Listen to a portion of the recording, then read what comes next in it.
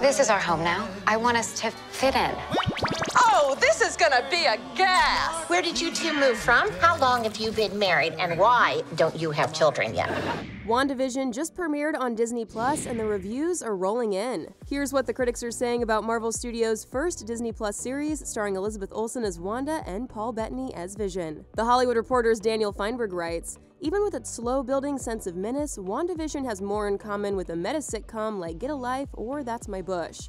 Half hours built around tweaking the conventions of the format, than a comic book show." He continued, "Did I find this delightful? Often. Is there a core demo this will flummox? To be sure." However, Vanity Fair's Richard Lawson was unimpressed by the show's pacing. He writes, "The trouble with WandaVision thus far is that as early as halfway through the first episode, we've pretty much gotten the joke in its entirety. I found myself getting impatient rather than intrigued for the show to hurry up and tell us what's going on."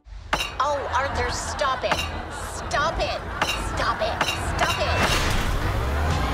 Kelly Lawler of USA Today agrees. She writes, "With each installment, a few more cracks in the sitcom facade appear, but the bigger mystery is unveiled at an excruciatingly slow pace. As a weekly series, it's an aggravating and unsuccessful structure." According to Screen Crush's Matt Singer, after watching the first 3 episodes, if WandaVision was going to lean so far into the direction of vintage sitcoms, it might have benefited from punchier scripts. The tiny teases of the larger story behind WandaVision are intriguing and promise a final 6 episodes that should be a lot more exciting and marvel-y than these 3. And Vox critic Alex Abad Santos says, "After seeing the first 3 episodes, I think WandaVision is a show whose early going is going to seem better in hindsight, once it has some time to unspool." Am I dead? No. Why would you think that? Because you are.